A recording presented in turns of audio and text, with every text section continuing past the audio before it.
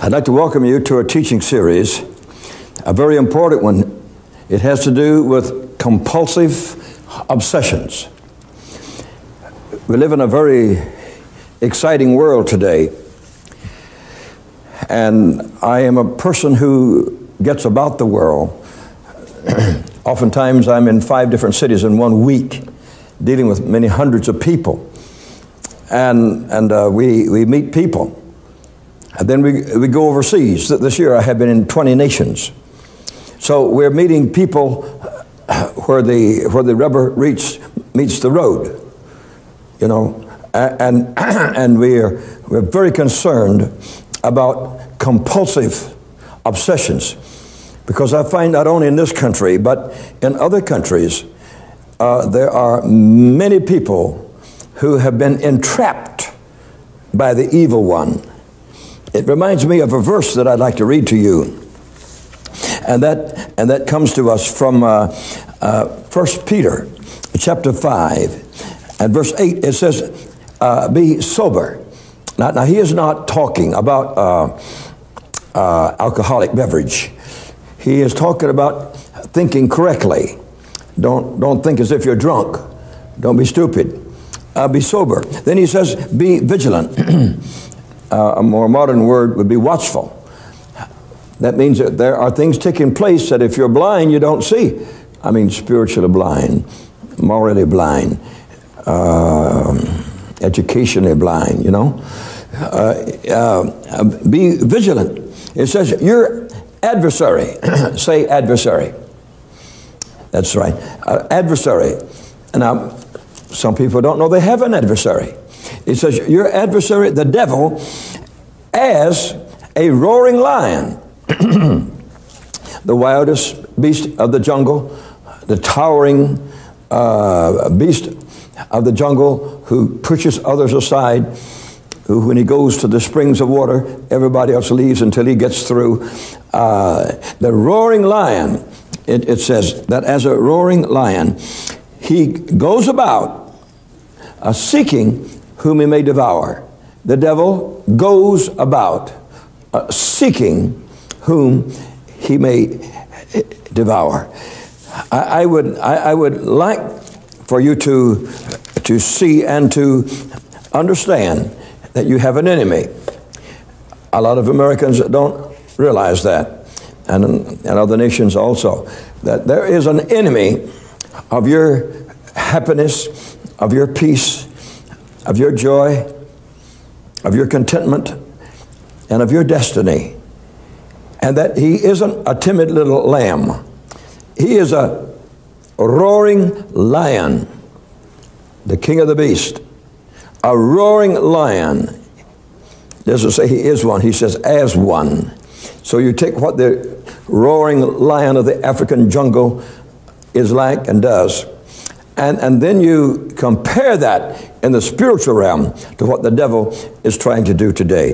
It reminds me of a very exciting story, and I may have a reference to it somewhere here close by, and I would like to pull it out. It has to do with a gentleman that I knew very well. His name was Lam Jeevaratnam. He was an Indian man that was a very good friend of mine. He was an Indian sadhu, Lam Jeevaratnam. We became close friends just before World War II in England. India at that time was part of the British Empire, and he was traveling through the churches in England, witnessing and testifying.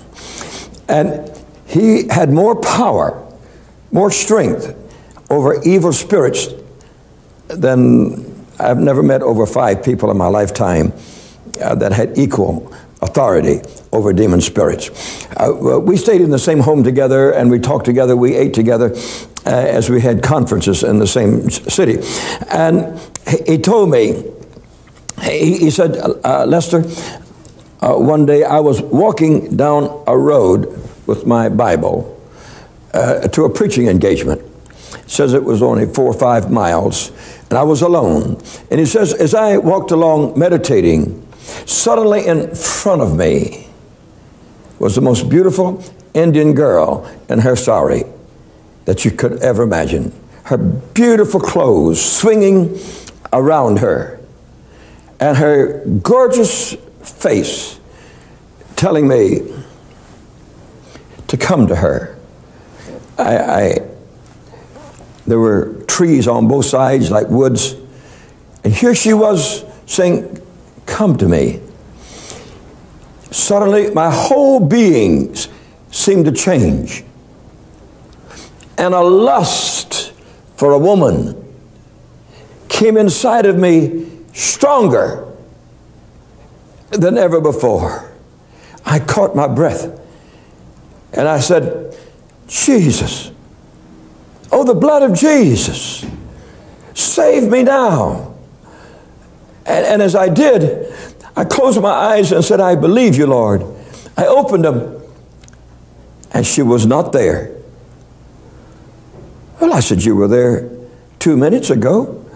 He says, I looked around all the trees on this side of the road and over on that side of the road.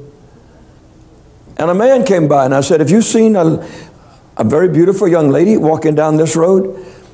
He said, no, I've been here all the time, and there has not been any young woman walking down this road. And he said, Lord, what was this? And the Lord said, the devil, as a roaring lion, goeth about, seeking whom he may devour.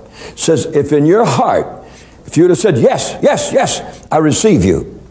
Says the spirit of lust would have come upon you, because that was a demon spirit of lust, a seductive, seducing spirit of lust, and said, you would never have been the man of God that you are now if you had given into that and accepted that. Now he was a very good man and a very, very wonderful Christian person. And I know he saw this. And he says, I just want you to know that God delivered me. He actually delivered me from that seducing thing that could have captured me so easily. I was alone, on a road with woods on both sides, a hiding place. And I called for the blood of Jesus, and that person could not be found and could not be seen. That is an amazing situation to me. In our country today, the devil is seeking to destroy our whole nation through demon power. I have many talks on this, and I'm not bringing you those right now. But in our nation today, millions of people are being tormented by demon power. And we would like for you to know and to be aware and to be in an attitude of prayer and knowing that the devil, as a roaring lion, goes about seeking whom he may devour. And it continues by saying, whom resist steadfast in the faith. Resist steadfast in the faith. In our schools today, they do not permit the Bible to be read. They do not permit prayer to be said. But they permit all kinds of witchcraft, of Satanism, of demon power. This that I hold is a copy or a Xerox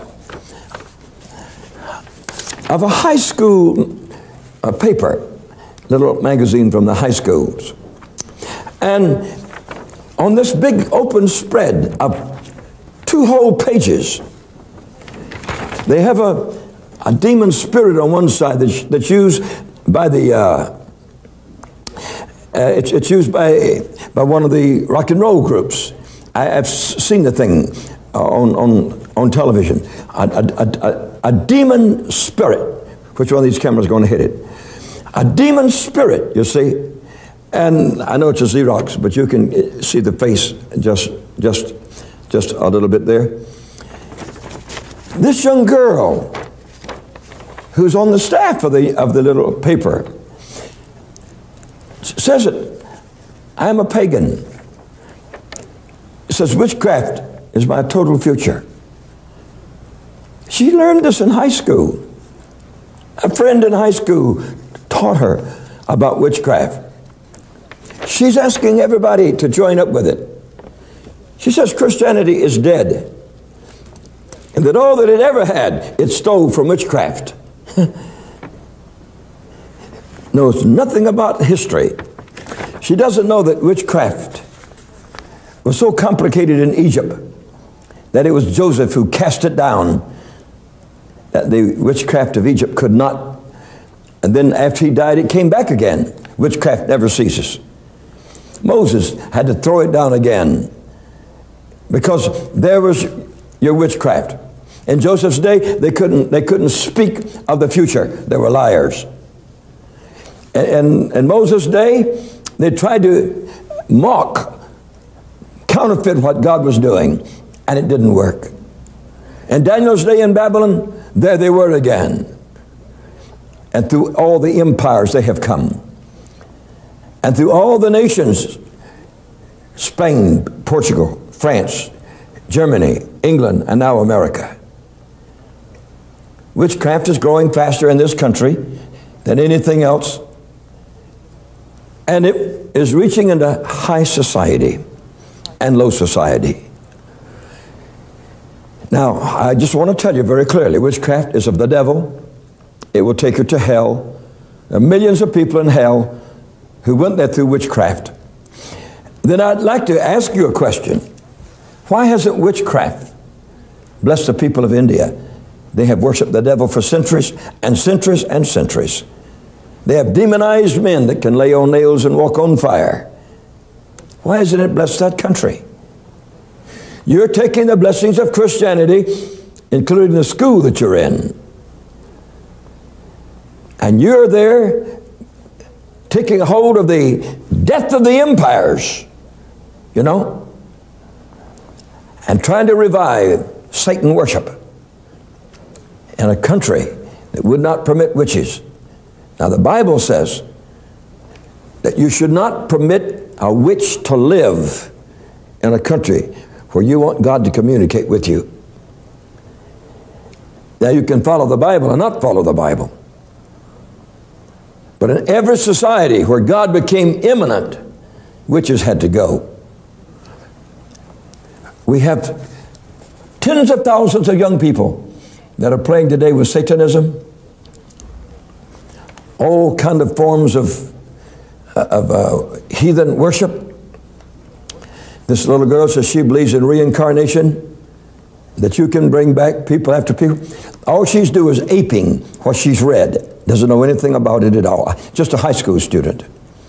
And I am urging all of my fellow Christians worldwide, come against witchcraft. Because it all ends up in compulsive obsessions. I have literally prayed for hundreds, men and women and young people, for them to be relieved from the awfulness of possession, of obsession. This young woman that wrote this article for the school newspaper will come under this compulsive obsession. She will become so full of this that she can't think of anything else. This thing will become so powerful in her life until it will become her life. And what will it do for her? Nothing. It has never done anything for anybody in the history of the world. It is a complete deception. In 1 Timothy 4:1, the great apostle said these words: the Spirit, meaning the Holy Ghost, speaks expressly that in the latter times, that's today, some shall depart from the faith. They shall say the Bible is not true, the Bible is fables, they should depart from the truth of God that builds nations, that builds families. I never heard of a witchcraft family in my life where they were truly happy. Never known of such a thing. It divides families, it separates families. It makes people do very stupid things. The devil is a very poor leader. He's had 1,000 years in Tibet. What has he done for those people up there? The people that came to this country 300 years ago have built the greatest nation on the face of the earth. They didn't build it with witchcraft. They didn't build it with demonic creatures like you see here in their magazine. They built it with the pureness of the 10 Commandments, of the Sermon on the Mount that Jesus preached. And they did it with a family bound together, not in witchcraft. The Lord has moved so strongly within me that it is now time for every good person of any denomination to stand up against all forms of seducing spirits and doctrines of devils. That's 1 Timothy 4:1. It was prophesied by the Holy Ghost himself that in these last days, this is what you would absolutely see.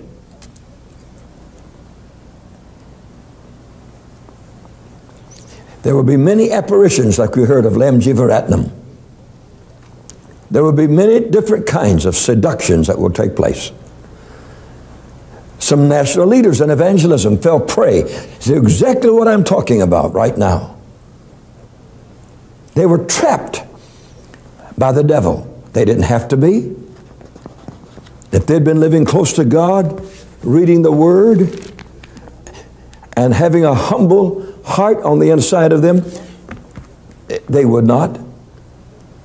But when you think you're the king of something, as some of these television evangelists, and when you think you're the top, and that God certainly needs you, you're in trouble. We need God, but God doesn't need us. We just need God. And in our need for God, it flows out and blesses others. But it's God that does the blessing and not man. It's God that does the providing and not man. And we have to know this. We have to know this. I see many women, number one. A woman came to my office here.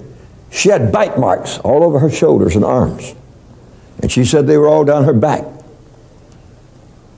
And her husband stood there and said, she gets that lying in bed with me. And I don't touch her, and she's thrown onto the floor.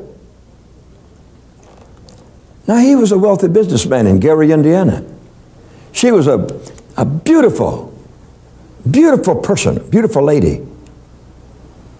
But somewhere along the line, she had played with witchcraft in her beauty.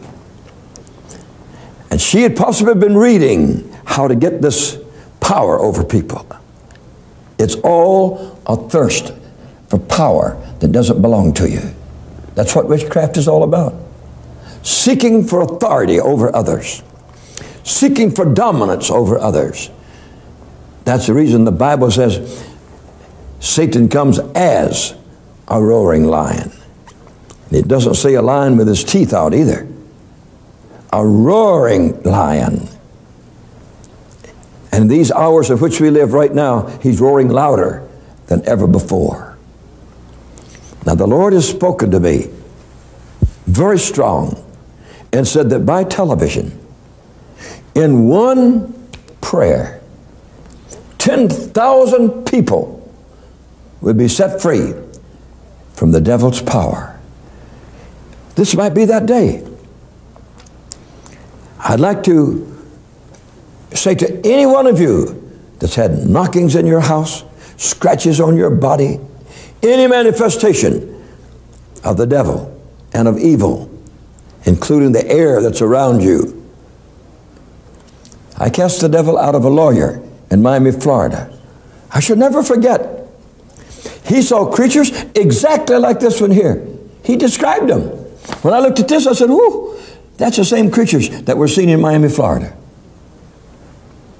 And when I came against those things, he said there were a dozen of them, laughing at him, within 3 or 4 feet of him, around him. And I said, don't be afraid, they're leaving. And I laid my hand in his belly. There's a seat of authority in that area of your body. And I commanded these creatures to go by the blood of Jesus. And that attorney that was a high attorney in the Florida courts was set free from alcoholism and from these delirium tremens. These things would come upon him, and he'd see these demons, and he wouldn't even go down to the courthouse to plead a case. He'd just tell them he was sick of something. We set him free by God's mighty power. And I'm ready to see you set free right now. Receive it. The King of the world is the Lord Jesus Christ. Supreme power is in the voice of the Lord Jesus Christ. And I come now to set you free from every adversity of the devil. And I come to set you free of every overwhelming power that has come against you. And of every compulsory situation imposed upon you. I come now to set you free by the blood of Jesus. In John 8:36 it says, in whom the Son sets free, that's Jesus Christ. They are free indeed by the blood of Jesus. Now, come out. Come out.